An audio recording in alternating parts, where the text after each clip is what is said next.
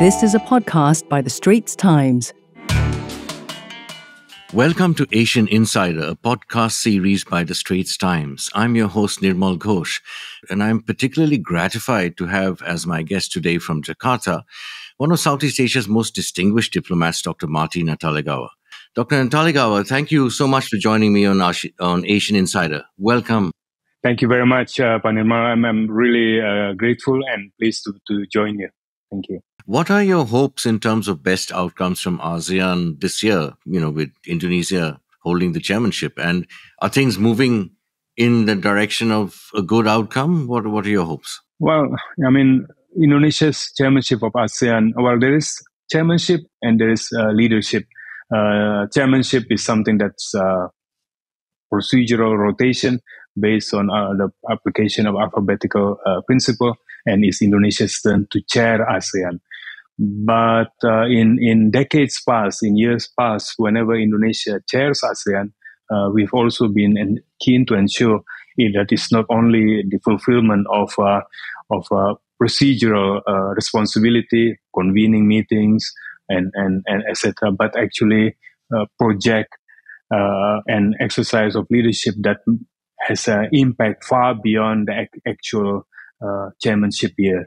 Now, I'm not sure to what extent, going by the 7th month that we have had now of Indonesia's chairmanship, I have not seen just yet that type of systemic impact, potential impact that Indonesia has introduced. Whereas the one that we don't actually necessarily plan for, such as developments in Myanmar, the South China Sea, Code of Conduct, etc. These are the unknowns developments that are out there.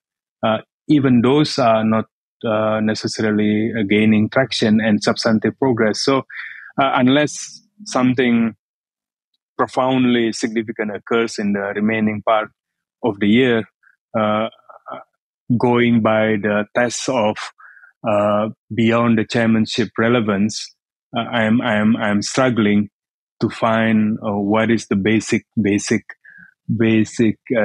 change here that Indonesia is promoting. So, this is the time.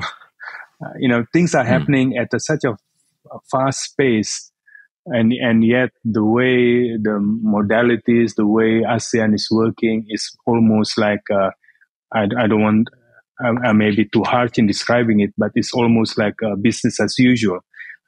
This is a time when I think ASEAN leaders, ASEAN ministers must get a grasp on issues and define the challenges that are before us and come up with solutions. But so far, I'm a little bit underwhelmed, to be honest. Yeah.